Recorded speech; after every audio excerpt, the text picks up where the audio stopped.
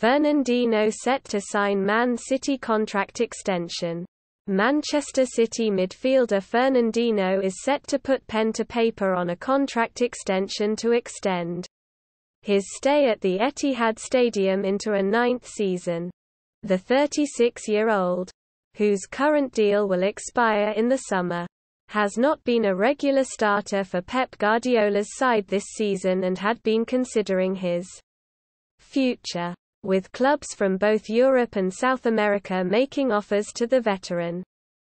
Fernandinho recently revealed, via the Daily Mail, that he planned to wait until after the Champions League final on 29 May to make a final decision on his future, but the Telegraph claim that he has already agreed to stay at City.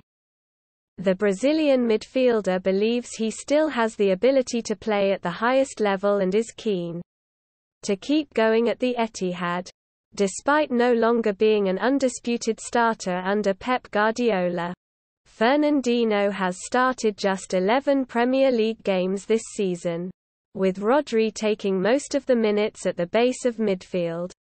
But the 36-year-old remains a vital player behind the scenes, with his dressing room leadership valued almost as much as his ability on the field.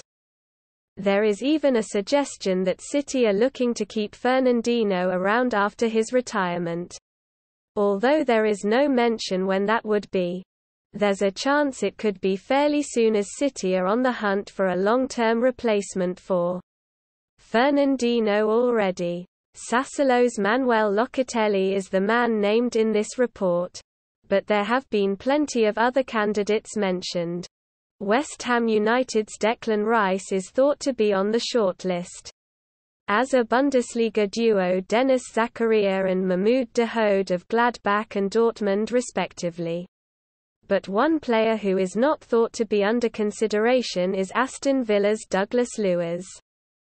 City do have a buy-back option on the Brazilian, who has impressed at Villa Park this year, but they are not expected to trigger their option if Fernandinho remains at the club. Any appearance next season would see Fernandinho become one of the oldest outfield players in Premier League history, but he still has a long way to go before he matches Teddy Sheringham's record of turning out for West Ham just a few months short of his 41st birthday. For more from Tom Gott, follow him on Twitter.